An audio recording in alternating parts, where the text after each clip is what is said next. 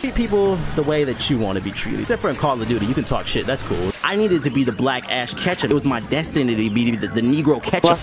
But let's talk about why all white people look like spoiled milk when they take their clothes off. Modern warning. Step 1, get money. Step 2, repeat step 1. What up, YouTube? NWN here, aka Young Yo Ketchum and the Jody Region Flexing, and welcome back to 21 Questions. Now, in case you don't know, this is a show where I spit 21 questions at a rapid fire pace on random subjects. If you have a suggestion on the next topic, feel free to leave it in the comment section below. But fuck all that noise. Was Diddy hair held up with the power of the cloud? Why Tommy's eyes look like two big ass hard boiled eggs? Why Chucky look like he had a sea urchin on his head for hair? Why Phil and Lil's head shaped like Texas toast? Why was Susie's lips so black? Was she smoking on that marijuana? Why Miley Cyrus look like Cynthia? Why Dr. Lipsch's hair look like a battleship? Why Spike's face look like a $5 footlong with eyes? Why Reptar's eyes always red? Did he have pink eye? And if he did have pink eye, who let him around the kids? Cause pink eye is motherfucking contagious. Why Chucky's lonely ass daddy marry a submissive Asian woman? A lonely ass white man and a submissive Asian woman? Isn't that a stereotype? When